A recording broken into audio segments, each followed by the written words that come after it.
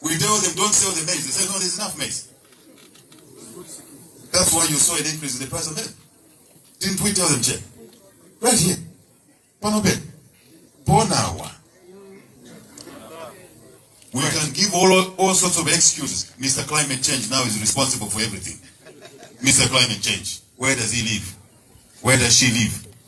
Right? We can complain about Kariba Dam. We can complain about Kariba Dam. We can complain about the rainfall. Yes, we know. Lwaziba.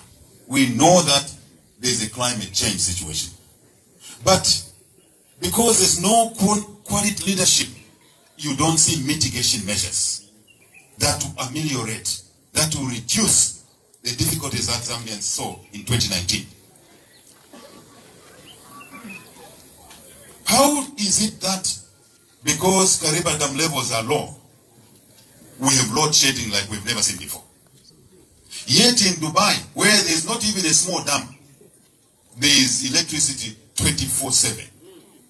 What is the difference? It's the quality of leadership. Ebela, and Ditamwe. It's the quality of leadership. And today, he's now the president. And look, he's going to confront the member of parliament who shouted Ubufi, calling him a liar. And what does he say to this member of parliament? Am I the one that caused the drought? And the courageous member of parliament responds to him, to challenge him.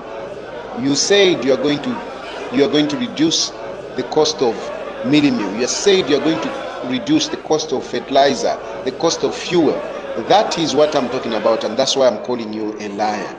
And the president had nothing to say but to walk away.